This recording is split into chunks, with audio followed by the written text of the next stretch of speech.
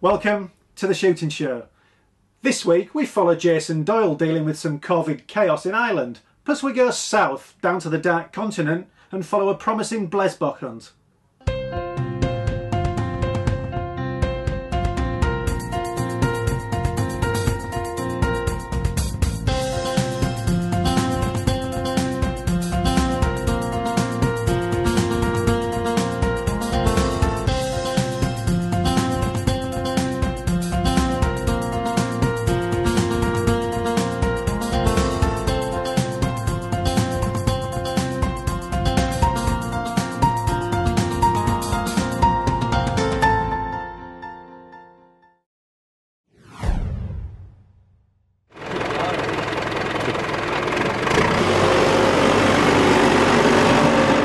Jason is on a family farm in Ireland where high levels of crows and jackdaws have been a growing concern to the owner. The weather isn't promising good conditions, but protecting the herd of cows from potential infection is more important than getting a bit wet. In a secret location. No, we're quite near the coast, as you can see. Farmer gave us a call a couple of days ago. Crows have been, well, the rooks really have been building up steadily, eating calf meal, and they can eat quite a lot of money's worth of meal and defecating in the calf food and stuff like that, chance of spreading disease. So he's asked us to come down and thin them out. We're just in the middle of the harvest, so it's unusual that there's such a number of them building up here. But obviously it's the best pickings in the area, so not many stirring yet, but it's early. They've just fed the calves, and the farmer's going to bring us out some bales, put in the field to use as a hide, and we'll get set up and get shooting within the next half an hour. It's all hands on deck to build two makeshift hides for Jason and his friend Stephen. It's a simple hide, it'll do well enough for puppers here today. Yeah. They're used to seeing the bales from feeding on, so it's nothing unusual to them. With the hide set, Jason prepares his kit of a Browning Phoenix semi-automatic and Ely Hawk cartridges and makes sure he's safe with some trusty hearing protection and Oakley shooting glasses.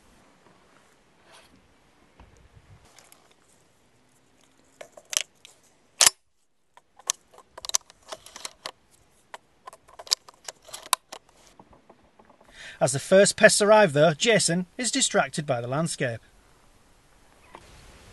Quite a nice view. Yeah, lovely, isn't it? That's sort of the line Stephen was expecting them to be coming. Right, if you get them regularly coming that way, you could sort of wait and just shoot them. His focus returns to the task in hand, just in the nick of time to take out the first bird of the day.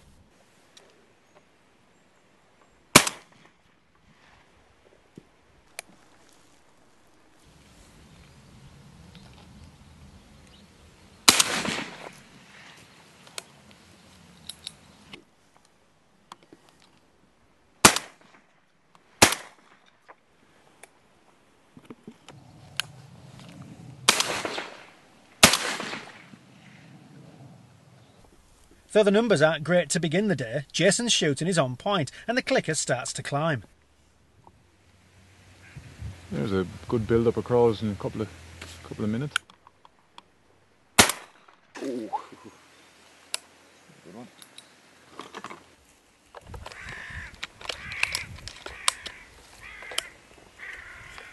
One coming in behind us. Just after lunchtime, the birds start arriving in bigger numbers, which means more action for Jason, but he remains patient on some birds to ensure clean and considerate kills.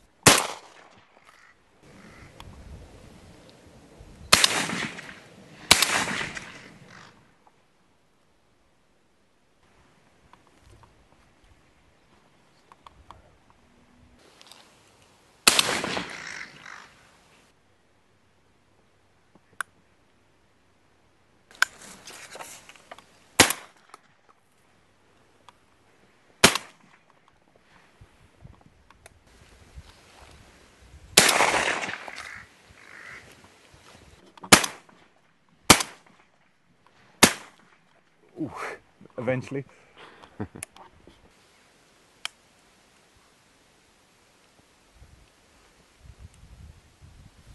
Despite the sky starting to fill up with troublesome birds, Jason takes a moment to check in with the Shooting Show Twitter and Facebook pages.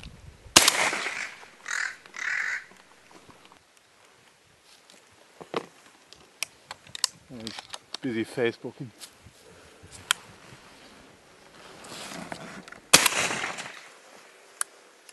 Positive numbers after a slow start is a good sign, especially when the crows start coming in bigger numbers.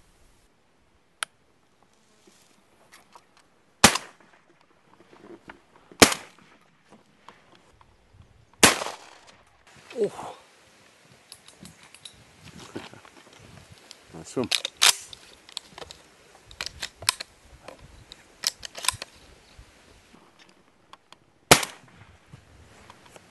No, that's picking up a bit. I was a bit disappointed. Yeah, it is, isn't it? A bit disappointed with the first 45 minutes. Yeah. But it was 2 o'clock when Stephen was here yesterday. Right, yeah. We've 33 down. Yeah.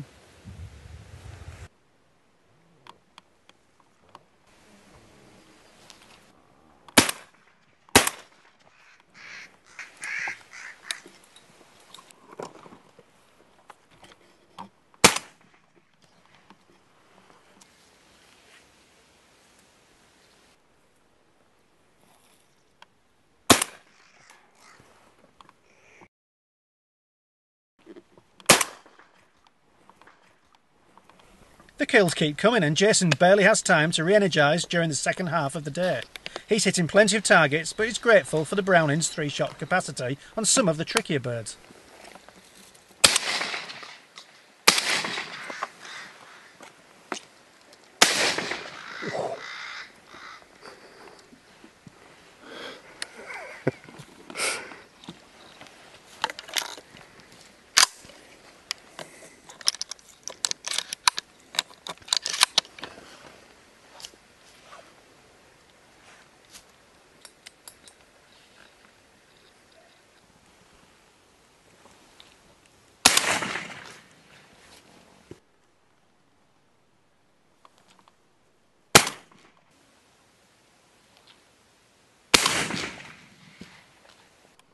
After Stephen misses with 2 of his shots from a different hide, Jason is there to clean up the kill, proving that on these occasions 2 guns is certainly better than 1.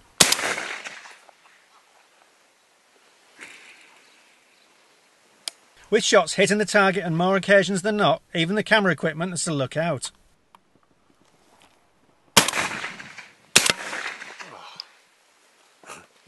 Yeah. Oh, coming down.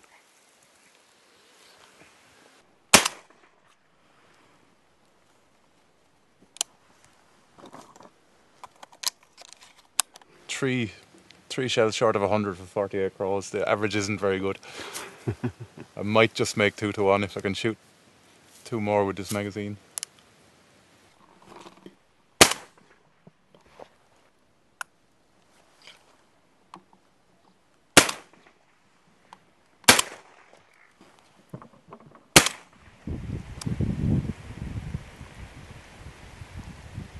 The rain starts to set in and a call from Stephen's hide calls it quits for the afternoon.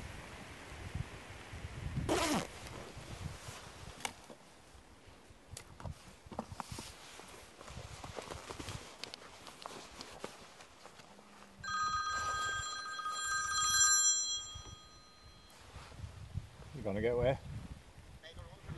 But Jason spots a final few crows making a last-ditch attempt for the feed. Avoid the worst of the moisture for a little bit. You haven't crashed it yet anyway. Give me a few minutes, I'll stick it in the fence. I know. There's no good tire. There's one! Oh, there she is. Oh! Oh, he's down. He's alright, he's only going into land to feed. Look, there's no bother on him. No earplugs in either. It's actually going to get heavier. With more rain expected, the team set about picking up their quarry for the day, with a positive result for the farmer despite the rain. 60 picked, 68 clicked. And wet with it. Yeah. Been cracking there if we'd been on the ducks. Yeah. Slightly damp. Who left the door open? Well, we were down here yesterday around dinner time and there was 500-600 crows eating from the calf chocks, but weather wasn't with us today at all. We got hour and 40 minutes of good weather in the morning, between two hides we've shot about 90 crows. We've picked 60, 70 of them, but the weather has just come in very, very strong now, very wet, windy as well, and it's just not worth getting any wetter for a few more crows that we might get. Just before they head inside for a warm drink, Stephen spots a further pest control opportunity near the straw hide he was using.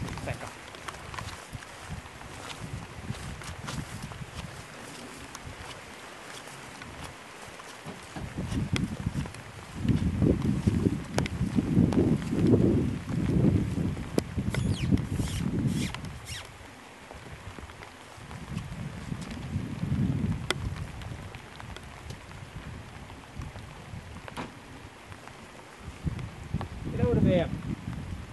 I'll give you a chance.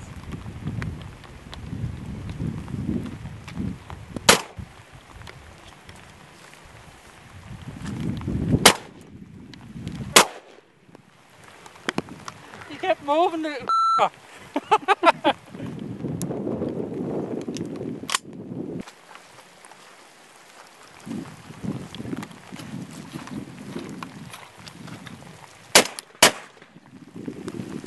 So yeah, we're going to call it quits for today.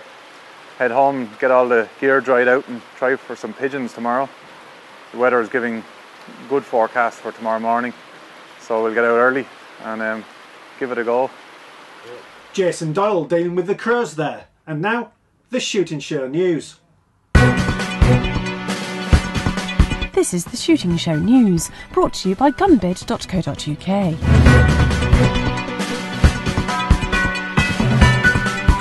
UK shooting representatives have been called into action to defend and educate the general public about firearm licensing laws. Members of BASC and known shooters like Mike Yardley have appeared on regional and national television and radio following the death of a shooting coach in the USA while teaching a 9-year-old how to use a machine gun.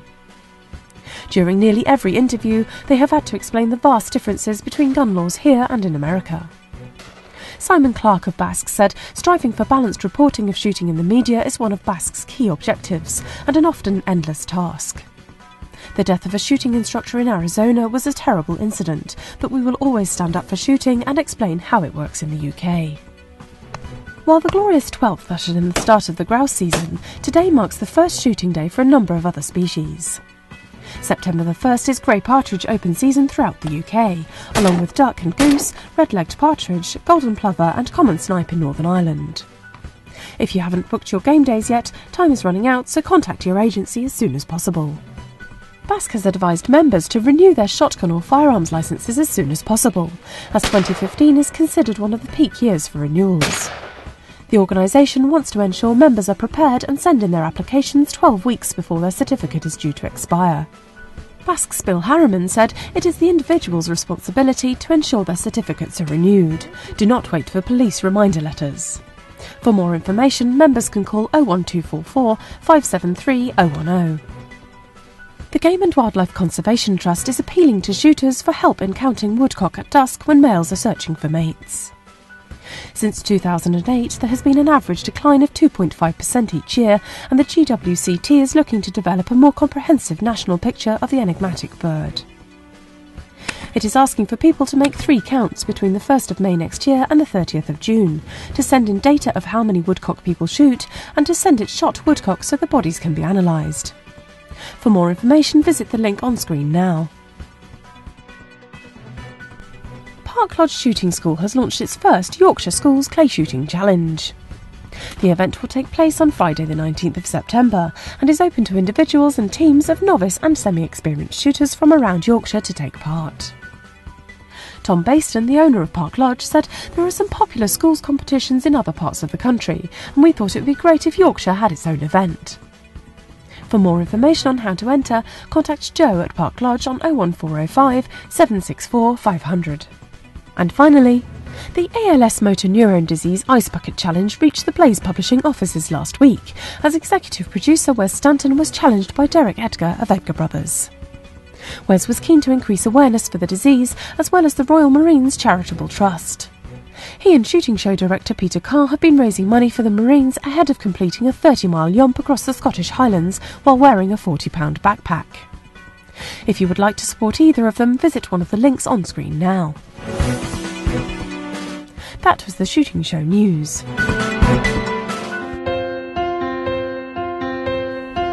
Hunting in Africa is all about variety. Today we're leaving the inland koppies and heading to flatter terrain just in from the coast. This is agricultural land and we'll be shooting on an area next to a dairy farm that's often used for grazing. It's also home to large herds of springbuck and blesbuck, and it's time to thin their numbers one by one. Forget walking and stalking, we're doing this the traditional way. We'll be waiting at one edge of the ground while the blesbuck are gently moved towards our position. When they're in range, Larno will instruct Anke which one to take. It might seem easy, but we're not far from a road in a populated area, and we have to be absolutely sure of our safety angles at all times. Nothing is left to chance. You see, that's the wonder of South Africa. There's so much different terrain. The first couple of days you guys had the mountainous terrain with the deep valleys and stuff. And with the blesbuck you had a flat area basically with very little cover, and which makes it a total different hunt. There's not much area to stalk closer to the animals, so you have to work with a plan. Yeah? Mm-hmm. Is the woolly last one is a male? Oh no, now it's the second one, the darker one. Last meaning on the right side? Yeah. The female and the young one. Ah, okay. The wait begins. Apart from range and quarry selection, we also have to remember that the wind is up and could spoil everything if it changes direction. Then there's a lack of cover to break up our outlines, and the matter of picking a clear shot from our low position. Sitting still has never been this hard.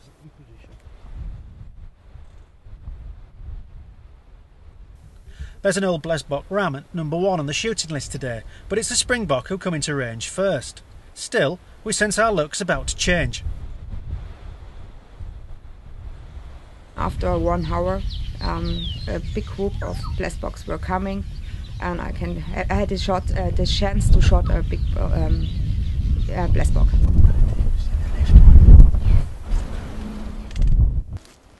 That one that's in front of the pack. Okay. Looks like the biggest ram. I can take him? Just wait for him to stand still. Alright. Okay, there they go, okay. Turning broadside. Yeah. Oh boy, okay, wait, there they go. Oh man, they took off again. Alright, okay. I'm just gonna wait for them to turn. Yeah. The herd runs on, but thankfully, seconds later they stop and give us a second chance.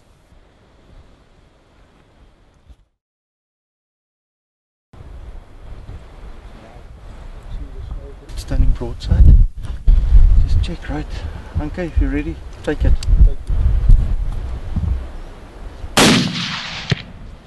Good. It's a clear hit, but the ram is still up. Watching through the Swarovski binoculars, we see it follow the rest of the herd. Hit just too far back to drop where it stood, Larno decides we need to break cover and follow it up on foot, just in case everything hasn't gone to plan. What looked like a smallish stalking ground suddenly seems huge. 2-foot stalkers are no match for a herd of fleet-footed blesbuck. They easily give us the run around.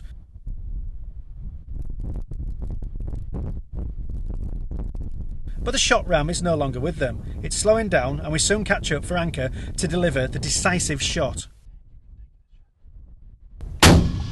It runs again, but this time only for a few yards. The shot was indeed spot on. At last we've got our ram. Well done. Thank you. Very nice old ram. Yeah. You've seen the white bases and the thick bases. So the older they get, the whiter they get, and you see the crack in the horn there. Okay. All of old age. So perfect. Very, very, very nice old ram. Well done. Thank you. Good. Okay, you're gonna load. Approaching the carcass, we confirm that it was just the right specimen to take. No, this and it was a special one which I shot. It was a really old one. You can see it on the white horns and the damages on the horns. So I'm really proud of this trophy. That comes with the job that we do to make sure that you know which animal to look at. To give you an idea on the blesbuck, for example, both male and female has horns. The female has much thinner horns, thinner bases, and normally they just black, dark in color, where your males have a much thicker base, and the older your blesbuck rams get, the whiter the basis is. The rings on the horns will start getting white, but if you've got a pure white base on it, then you know you've got a really old ram. Like Anke shot a very good old age ram, a lot of white on the horns, and the one horn was cracked from aging and also from fighting and working with the horns. So yeah, beautiful trophy, yeah.